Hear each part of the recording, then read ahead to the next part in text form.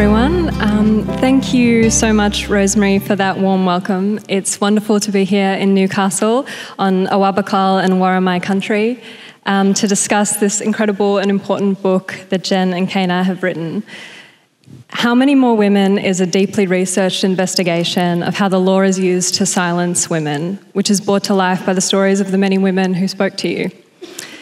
Before we get into the discussion, though, I did just want to say that given the nature of this book, we are going to be discussing things tonight, such as sexual violence and intimate partner abuse.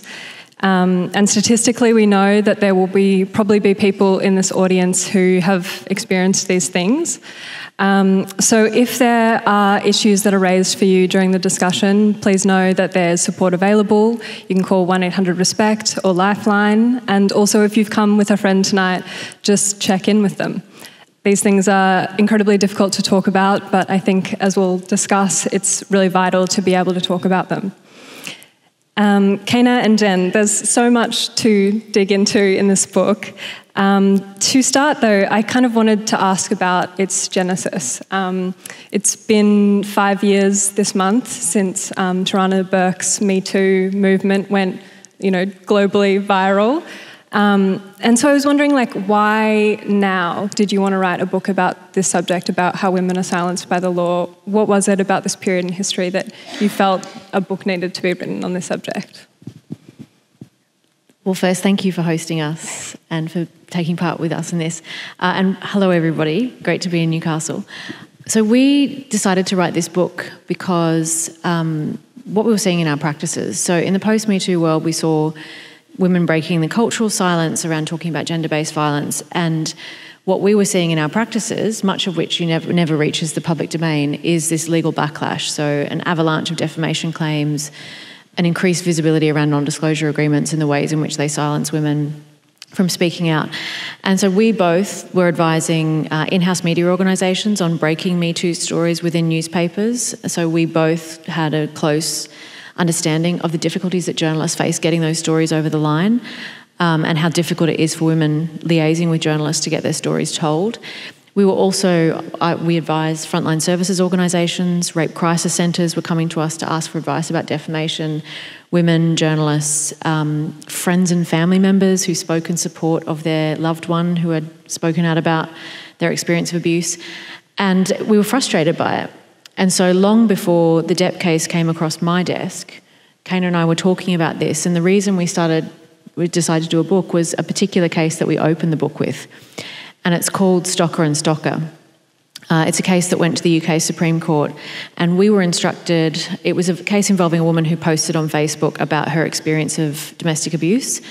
The outcome, I'll explain the case, but the outcome was outrageous, and Keina and I were instructed by Liberty, which is a British civil rights organisation, a leading human rights organisation, to intervene in the case to try to make certain arguments about women's right to free speech, and we were denied ability to do so. So the book is really what we would have argued in the Supreme Court had we been able to. So in that case, Nicola Stocker was writing on the Facebook wall. I don't know how many of you use Facebook. I'm presuming most people. But writing on the Facebook wall of her former partner, Mr. Stocker's new girlfriend. And she posted on her status update, so there was a public discussion on her wall between them discussing his history of violence. And in one of the posts she said, well, there was that time that he tried to strangle me. Police don't take too kindly to finding red marks around your throat. Now, he sued her for defamation. It was seen by the partner and some of her friends and family, and he sued her for defamation. So what was a post that might have been seen by 20 people or something then became a national news story because he sued her for defamation. And even though she had evidence of the red marks around her throat from police who attended the incident 2 hours afterwards, she lost her defamation case. Now, why did she lose her defamation case? Because the judge determined that the word to say to strangle and the definition in law and in the dictionary he consulted of strangulation means that you grab someone by the throat with the intention to kill them. So because she was alive, so she survived. The judge's words in the judgment were, his intention was to silence her, not to kill her. And we thought that was quite ironic because it was a case in which she was then being prevented from being able to tell her truth about domestic violence. So whatever he didn't achieve through strangling her, the law achieved. And so we were so pissed off about this. I swear a lot. I apologise. That was tame by by what may well come out of my mouth this evening. We were so angry, and there were like headlines, green light for abusers. So we wanted to intervene and make these arguments about a woman's right. It's not just about his right to reputation, her right to free speech. It's also about our right to live free from violence and our right to equality as women. And so, sadly, the UK Supreme Court refused to hear us. She went on to win the case, but only after 7 years of being silenced and prevented from speaking her truth and facing hundreds of thousands of pounds worth of legal costs and damages. But really, what we tell the story in the book is that the arguments that we tried to make in the Supreme Court have since been deployed in courts around the world, including in the Colombian Constitutional Court, for much better outcomes for women. So we set that out in the book. Sorry, that's a really long answer to a short question. No, and I do really want to talk about the Colombian example maybe a little further on in the discussion. But I think that tension that you talked about, his reputation versus her right to speech. And it seems like reading the book that, if you think about even the scales of justice that are on the front cover, that the balance is really off, that reputation is being weighed as far more important than a woman's right to speak about violence that she's experienced. And that just seems quite antithetical to the law, right? Like that reputation is being given more weight than safety. And I just wonder, how did we get to this point? Like, how did it come to be that reputation is more important than safety? Well, I think there's a lot in that question. Not the entire history of law, but we do try to set out the history of law in chapter 1 or 2. We do. We do. And I think, one of the things about the weighing scales, just to start there, is that the problem with defamation law is that you have the right to reputation versus the right to free speech. But the way free speech is protected when it comes to defamation cases is by these very narrow defences. And one of the points that we make in the book is that the problem with these defences is that they're underdeveloped and there's a hidden gender in relation to them. So arguments with respect to the public interest, for example, haven't taken into account the public interest in people being able to come forward and being able to speak about experiences or allegations of gender-based violence. So that's just, I guess, one point. And another point I think that's really important in these balancing scales is that his right to reputation, or someone's right to reputation, if you lose a defamation case, you have to pay huge damages. If you're sexually harassed in the workplace, or if you suffer from sexual assault, in comparison, any civil damages that you would get, or I'm not sure in this jurisdiction what you get in terms of criminal compensation schemes, but those are minuscule in comparison to what you get with respect to your reputation being damaged. So you've got big imbalances there, just if we're looking at defamation. In terms of how it all started with defamation law, one of my favourite parts of this book was learning about how it all started. And I remember getting the part of the book from Jen where she was writing the history of defamation law. And it turns out that it has a lot to do with Alexander Hamilton and dueling. And it did mean that while I read through that chapter, I had the song from Hamilton in my head the whole time. And I hope it doesn't happen to you, because it still happens when I read that chapter in defamation. Well, look, it's catchy at least. So I think I work as a journalist, and so a lot of what you do as a journalist or editor in Australia is you're sort of triaging, can we tell this story? And the thing that's always in the back of your mind is defamation.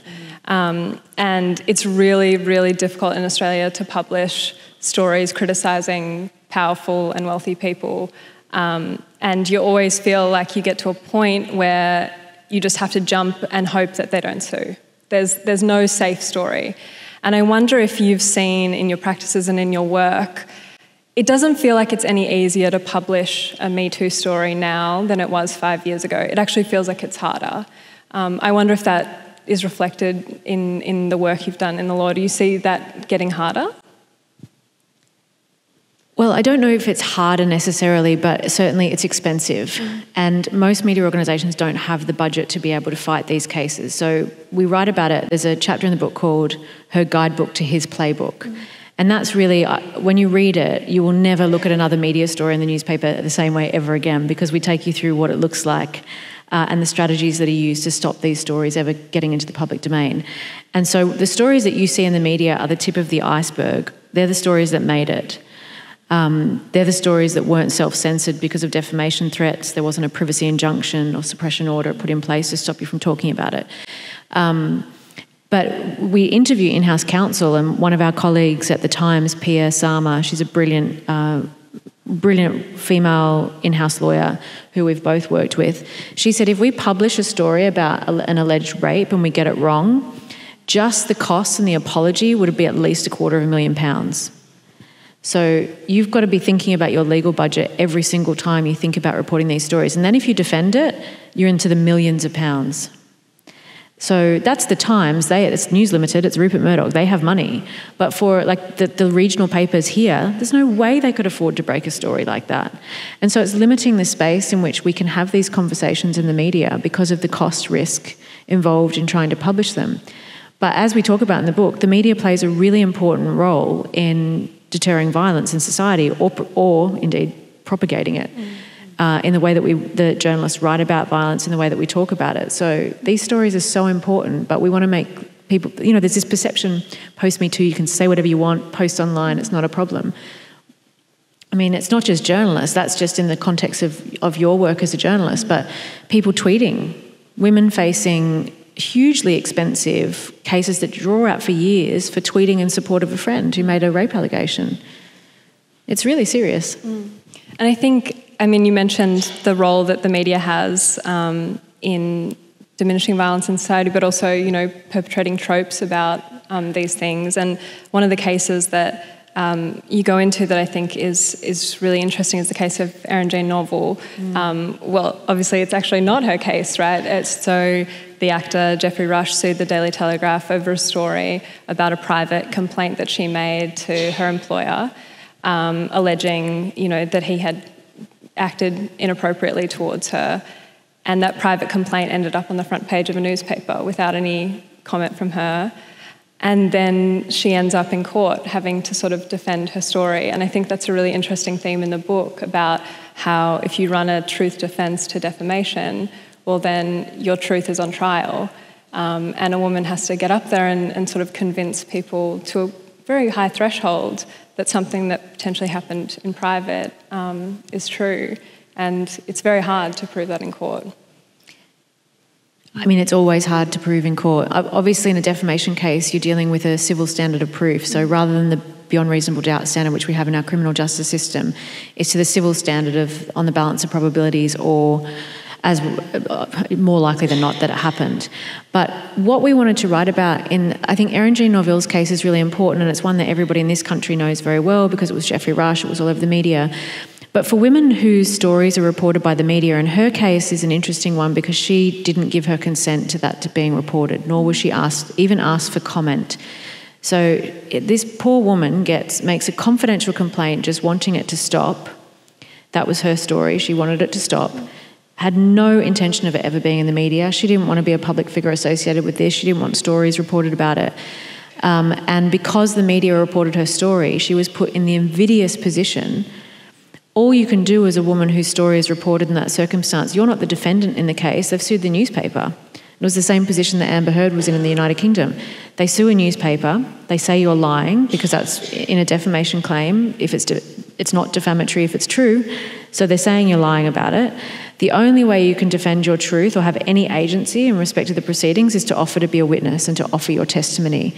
And you put yourself forward, and it's the same old, tired, sexist tropes that are rolled out, that we see rolled out in the criminal justice system, that we now have additional protections for in the criminal justice system. You can't ask a woman about her previous sexual history. There's certain no-go areas for terms of cross-examination, though in recent reported cases you'd be surprised to know that there are rules because they don't seem to be followed. But there's no such protections in a civil justice context, and we write about that it's unacceptable. When you've got these civil courts dealing with gender-based violence, women should have the same protections, whether you're in a criminal or a civil case. And so what we wanted to write was like what women's lived experience of the law is. So you either are sued personally and you face bankruptcy, but at least you have control over the proceedings. If a newspaper is sued and you don't give evidence, they could choose to settle for commercial reasons. Even if you choose to give evidence, they could still choose to settle for commercial reasons. And what does that say about your truth? So no agency. Exactly, but because we work in this area and we've had to engage with these cases, we deal with these women who are going through this, it's really heartbreaking and disempowering. Something that I think is really important in the book and what you've done with it is that, often in Australia, I think we look at the Australian context, the US context, and the UK. But you've made this a very global book, and there are stories of what women are going through in Latin America. You talk about how the Me Too hashtag in China is banned. Like, this is a really global phenomenon. And there's a story from Japan where a journalist named Shiori Ito accused a sort of senior media executive of raping her. And I think the thing that's really incredible about that story is, what she faced and the level of trolling and backlash and all of that, but also how she sort of found ways to fight back, which were really interesting. I wonder, Keina, if you could kind of talk about her story a little bit and sort of what she was able to do with the law. Yeah, I mean, Shiori's case, I don't know if it's a case that people in Australia are aware of. She's known now as the leading or the leader of the Me Too movement in Japan, and she was a young journalist and an intern at the time, actually, who brought an accusation of sexual assault against a very senior, very well-connected broadcaster and journalist who was friends with the then Prime Minister at the time. And Shiori reported the matter to the police and faced a really horrific experience with respect to the investigation. And you can read about it in the book. I won't go into detail about that now. And because the police decided not to arrest the accused and to close the investigation, she decided to hold a press conference. And in that press conference, she said, I want this to be reopened and I want it to be investigated and I want justice. And on the basis of that, he sued her in defamation for a lot of money. And Shiori decided that she was going to countersue him because he was calling her a liar. So she wins in the civil court, and the court finds on the balance of probabilities that it was more likely than not that he did sexually assault her. And this has now taken absolutely years and years, and even when we were doing the finishing touches of the book, the Supreme Court case came down in that case, where the Supreme Court upheld her defamation claim against him. So it said that, yes, it was more likely that he did rape her, but he had brought a second countersuit against her because she had published a book. And in that, she lost that other countersuit because she says in her story that she believes that she was date raped, but there was no testing done at the time, so she couldn't prove that element of her story, even though she was able to prove the other elements. And then since then, she has gone on to start suing other people. So the trolling she has faced online has been absolutely horrific. She was exiled. She moved to London to get away from it, and that's where I first met her. People have been going online, they've been calling her a North Korean spy and calling her a liar. And she decided to sue one of these individuals who was calling her a liar and making up this allegation. They said it was for political motives. And it turned out that he was in fact a prominent university law professor in Japan. She wins that case against him, and she's now bringing a very, very interesting test case, at least for, I think, us lawyers, it's incredibly interesting, which is that she's suing a politician who pressed like. So someone said Shiori Ito is lying about the sexual assault, and this politician liked it on Twitter, and now she's suing that politician, saying that she's creating this environment of harassment and for defamation. So that's definitely one to watch. But it's taking its toll on her. It's, litigation is extremely stressful. It's extremely expensive. She's a young woman who's now being thrust into the spotlight, but she's fighting back through the law.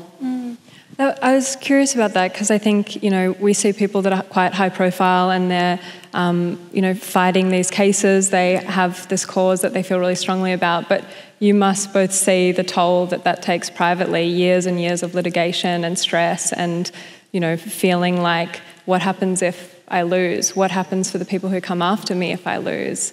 And the precedent that sets. Is that a difficult part of this that a lot of people don't see, that mental stress? For sure. We actually quote a British journalist, Carol Cadwallader, well, Welsh journalist, I should say, who was sued by Arron Banks in the United Kingdom for defamation after making some allegations about his Russian involvement and the role of Russia in the Brexit campaign in broad terms. And she writes about her experience of being sued for defamation, and she's like it's not just the money and the stress. It's like the silencing effect, being like trapped in this legal process. It's like she talks about it like the visceral emotional reaction that it breaks you as a person. And she was being sued by a powerful man, but not someone who she accused of raping or abusing her. So for the women who are sued by their perpetrator, it is like many of the women we interviewed said it was like a continuation of a form of abuse. Even after having left him and having taken herself out of a violent situation, he's able to continue that abuse by weaponising the legal system against her. Because think about it, these defamation cases are brought by men. They can do it of their own volition. They can accuse her of lying without having to make a police report and have her prosecuted for making a false report, which would be a much higher standard for him to prove. If he's wealthy, he's got the resources to do it. A lot of women can't even afford to fight back. They face bankruptcy. They face mental health issues, to the point where a psychiatrist has talked about defamation. Her name is Jennifer Freud, talks about defamation being a DAVO tactic. I don't know if you guys know what DAVO is, but I think it's like deflect, attack, reverse, victim and offender.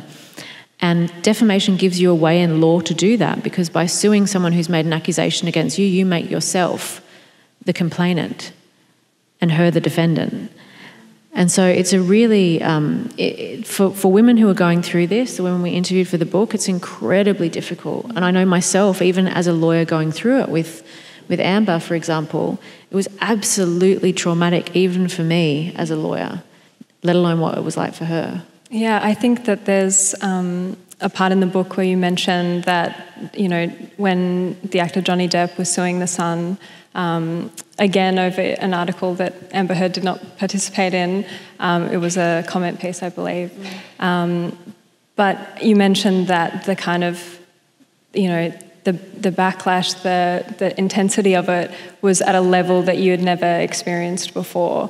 And I mean, that was striking because obviously you have been a lawyer for Julian Assange, and I kind of thought that there would be nothing more extreme than that, what you would have faced in that. But can you speak at all about sort of the experience of being Amber Heard's lawyer during that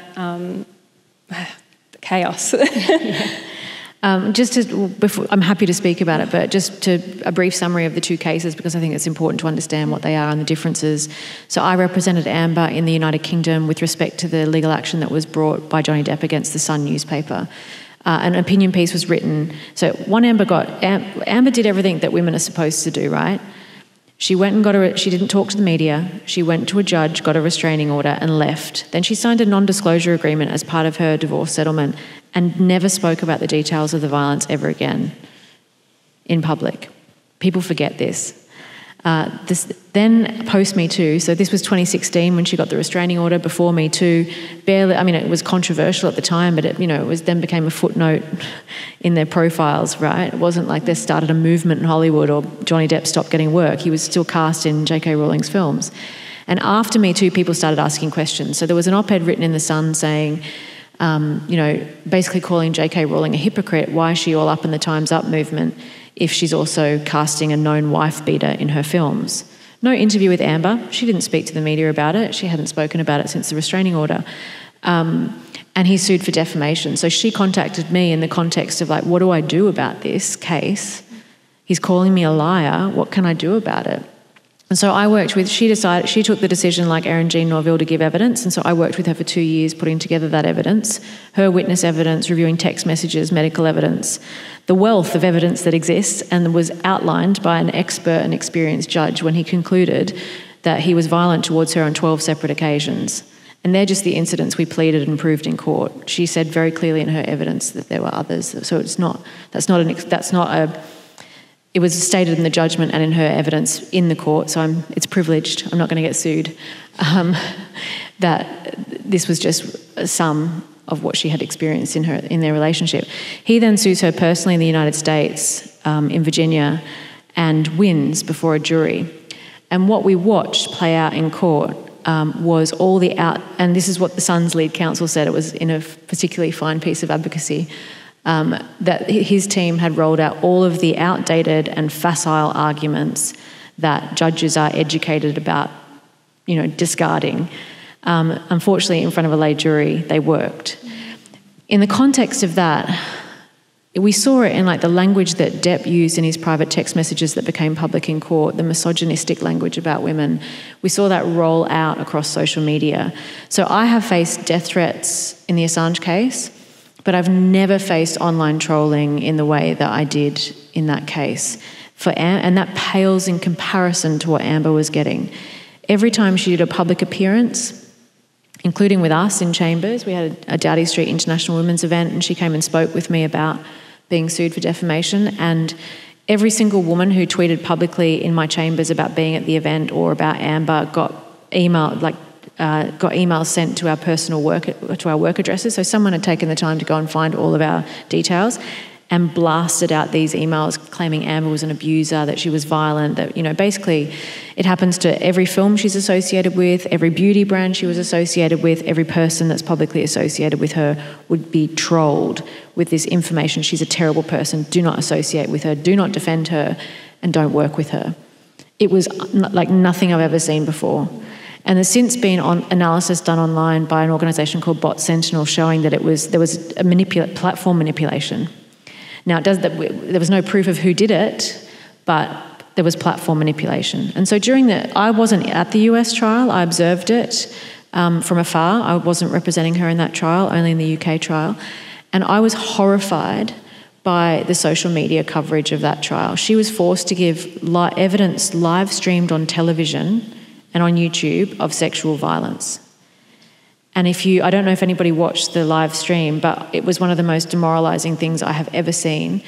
A woman giving evidence live, streamed online, with just the comments that were popping up every second, misogynistic comments about all the old tropes about rape and domestic violence.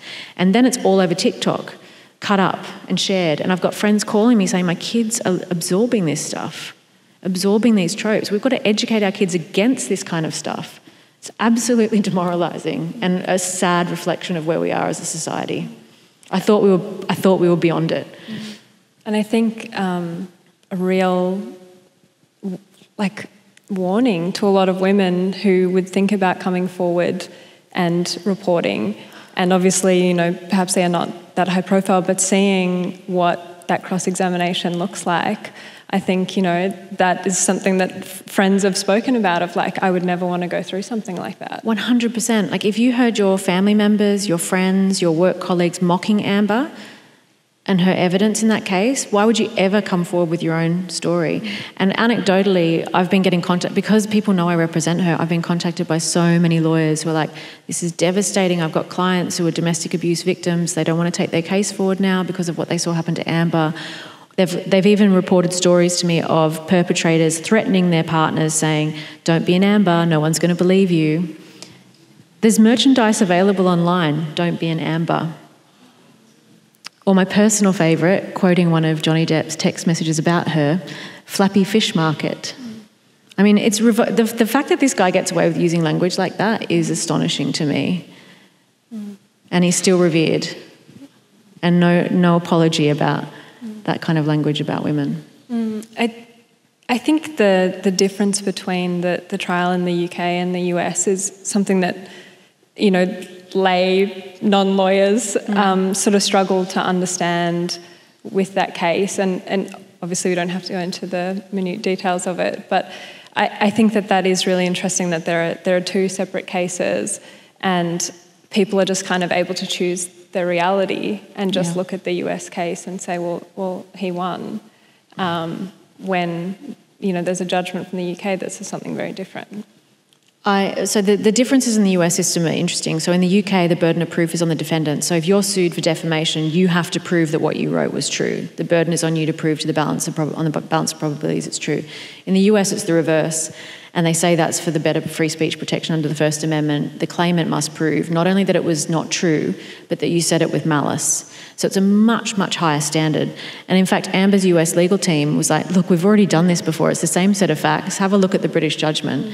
And in my opinion, it's absolutely absurd that we could win it in the United Kingdom on a more difficult standard of proof and yet win in front of a jury. And there's a whole chapter I don't want to take up the whole time talking about Amber and Johnny, but there's a chapter in the book where I write about my perspective on the trial. It's called Her Truth on Trial Twice, to look at, from a comparative perspective, what happened. And it's absurd to have a jury come to that outcome. And the jurors' comments after the case are so clear they did not understand the law, and they were clearly swayed by the tropes that were rolled out by his team. Lawyers should not be running cases like that, and we should have ethical obligations not to, in my view. As I was reading the book, I was quite surprised to come across these full pages that had been redacted, paragraphs that have been blacked out. I felt like I was reading like something that I'd FOI'd from the government. But and obviously, these parts are redacted because they relate to current court proceedings. And I know that you can't speak about them, but what I did want to ask was just like, how hard is it to write a book like this? Like, even when you're two human rights lawyers, like... Media defence lawyers, yeah. Like, is that... Like, it must be so difficult to be able to tell these women's stories and put them to the page. Yeah, I think, it is very difficult. Both of us have worked advising journalists, working in-house, doing this for many years now. And so the process is difficult because you write the stories and then you end up legaling each other's work even before it goes to another per lawyer who has to legal it again. And you need, a really brave publisher as well who is going to stand by and publish a book such as this. And I think one of the things we talk about in the book is just all these web of different laws that affects what you can say out once you want to talk about allegations of sexual abuse, intimate partner violence and rape. So it isn't just defamation that's the risk. This is laws of contempt, right? And I think a lot of people maybe don't understand contempt law so well, but it is a potential criminal offence, at least in the UK, if you breach contempt laws. So it's very serious repercussions if you get it wrong. I do want to ask about NDAs, but I feel like we're fast running out of time. But you do speak to Zelda Perkins in the book, who worked for Harvey Weinstein as an assistant and broke her NDA to go public and speak about what had happened in working for him. And it's kind of a bigger question that I've always had, and I'm not asking for legal advice, but like when these companies use NDAs to settle when women are bringing forward sexual harassment or abuse claims, and you see it in the Weinstein case, it was systematic. There was a web of these NDAs that were keeping that private. Is there not some sort of occupational health and safety issue? Like, is there not some burden on these companies that they are putting their employees in a dangerous situation by covering these things up?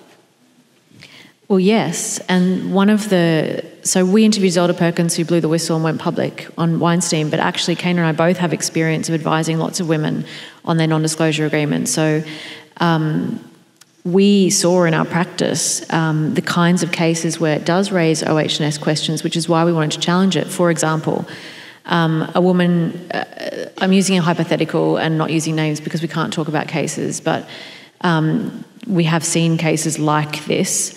A woman was working at a firm, a financial services firm. Her boss was coming on to her. She was trying to manage it as best she could, and then on a business trip, he physically assaulted her. She pushed him off, reported it to HR. And when she got into the HR process, having reported it, she said it felt like a well-oiled machine.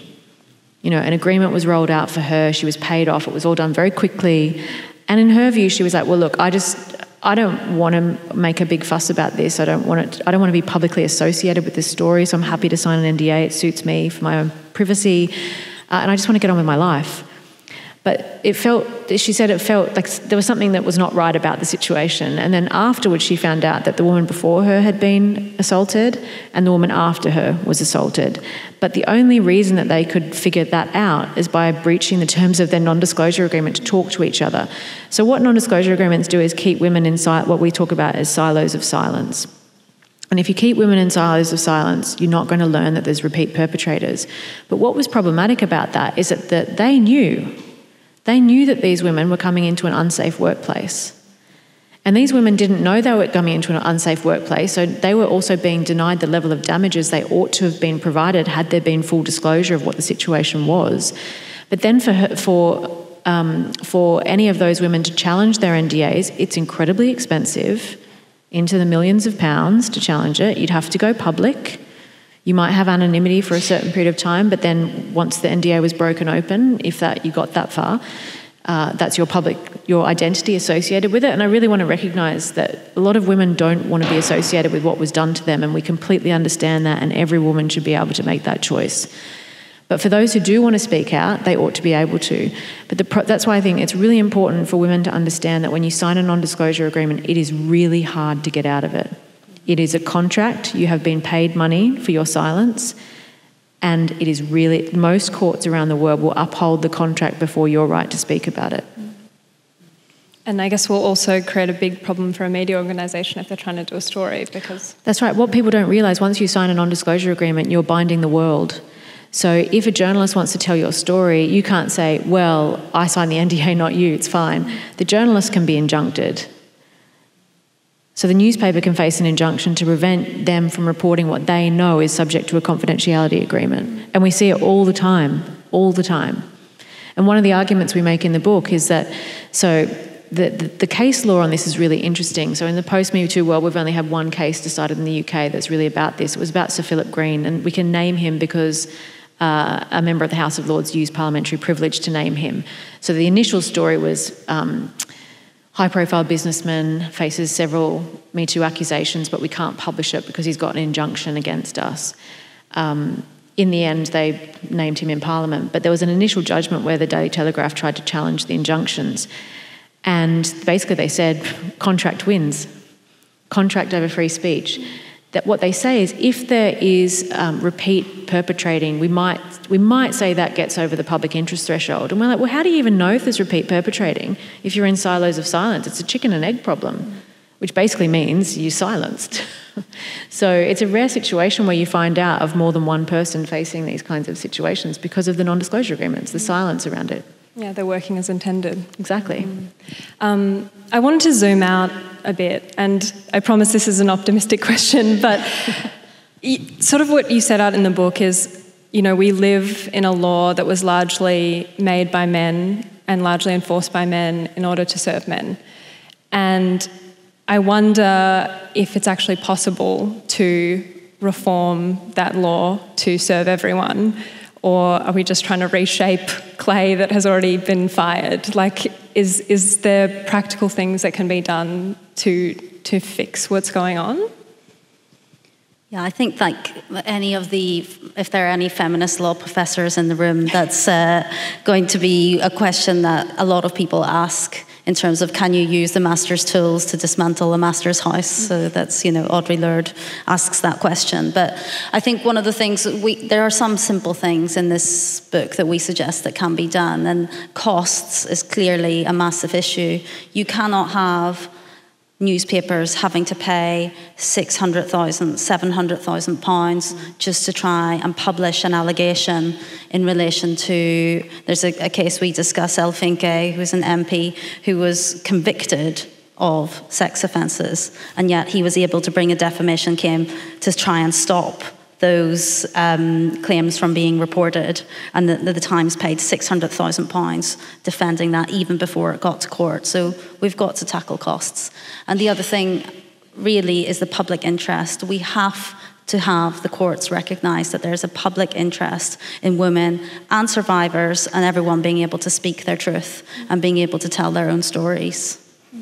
And I think we mentioned the Colombian example earlier, but I was really heartened to see that, like Me Too allegations are protected speech in Colombia in the Constitution. I didn't know that, and it feels like something that does feel like a big step forward. Yeah, I love the Colombian Constitutional Court. Me too. They're great. They've given rivers rights, for example. There's a rights of nature. I mean, that's incredible. And in terms of these types of cases, they've called it digital escrache. And escrache is a term that comes from back in the Argentinian dictatorship, when there wasn't judicial justice, people would speak out and name people that were involved in the dictatorship. And that tradition has continued, and now it happens online. But what the Constitutional Court of Colombia has said is that when you look at those weighing scales on the right to reputation versus the right to free speech, you must also include the right to be free from violence and also the right to equality. And very interestingly, just going back to the NDA example, also when it happens in the university space, it should also include the right to education. So, and I think it's the most progressive judgments that we've seen so far. All the judgments have related to people speaking out about their own abuse or being friends of someone speaking out about abuse. What we haven't seen yet is a case where a journalist has printed an allegation and the court reaching that conclusion, and that case is pending before the court, and we talk about Catalina and Matilda's case in there. So they're facing 5 lawsuits at the moment by the same film director. We'll be very interested to see what happens. Hopefully they'll win. Yeah. I'm just trying to spy Rosemary because she's kindly giving me a countdown. Perfect. I have 2 more questions, so that is perfect. I guess this question is quite Australian-centric, but the new Labor government has made a pledge very recently that they want to end violence against women within a generation.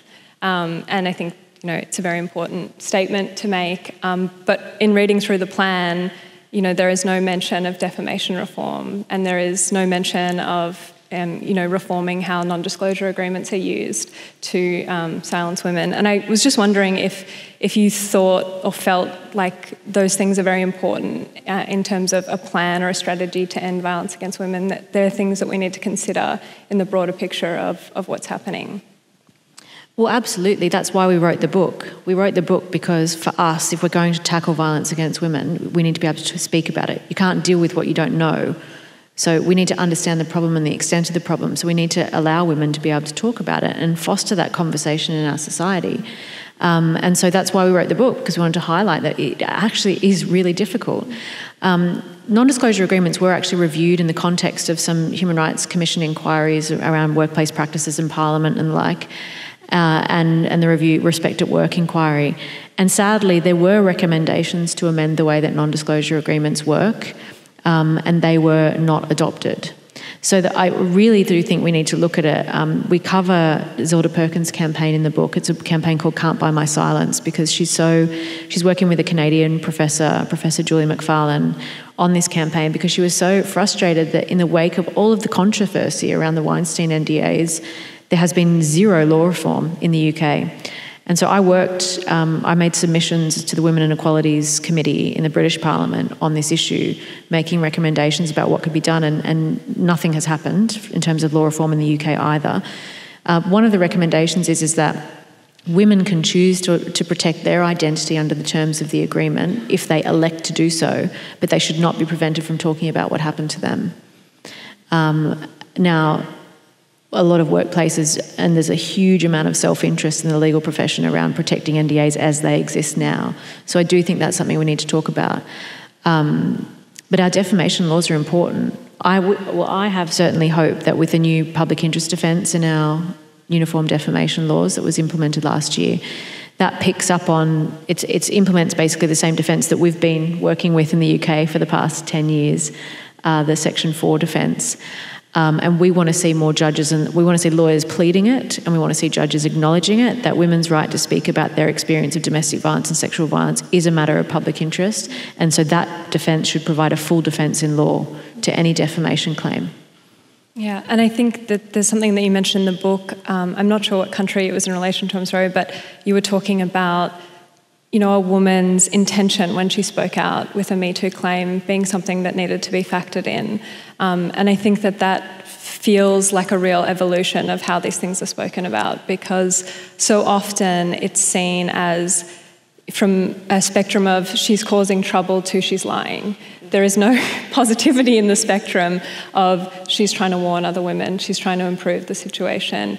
So I think that was a really interesting thing to hear, that is being factored in some countries to, you know, humanise these people who are coming forward with allegations. Yeah, I think that's right, you know, and that was a different Colombian Constitutional Court case. It's always the Colombians. It's always the Colombians. They're wonderful. There's been 4 cases so far before the Colombian Constitutional Court. But, you know, when Australia is looking at its plan, and obviously I'm not Australian, as you might guess from my accent, but, you know, it's a part of the Convention on the Elimination of All Forms of Discrimination Against Women. There is General Recommendation number 35, updating General Recommendation number 19 on violence against women.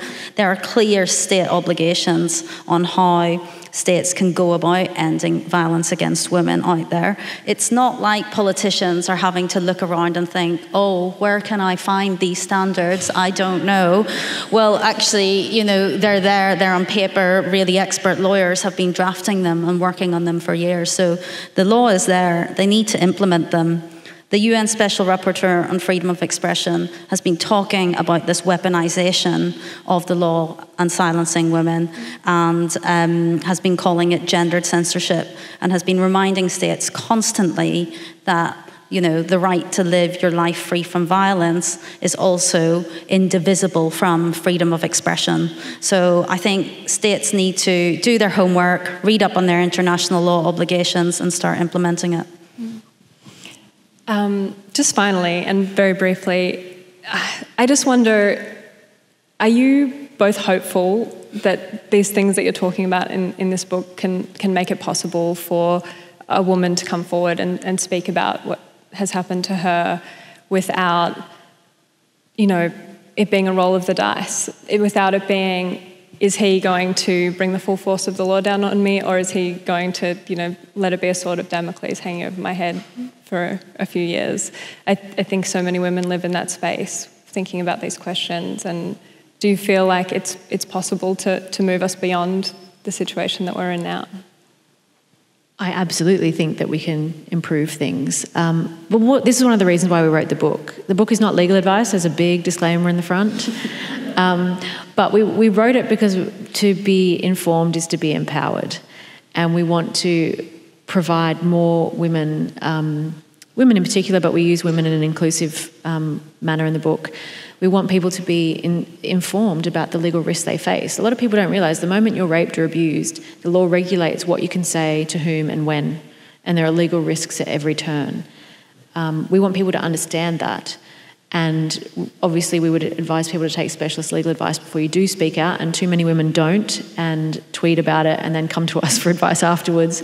Too many women think, well, it's true, so he can't sue me, and sadly they sue anyway, and you have to prove it in court.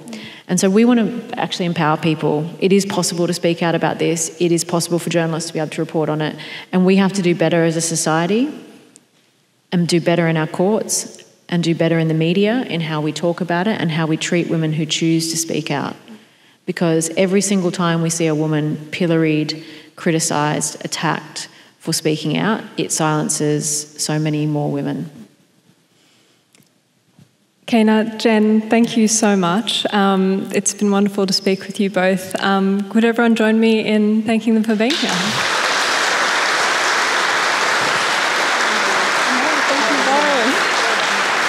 And it's,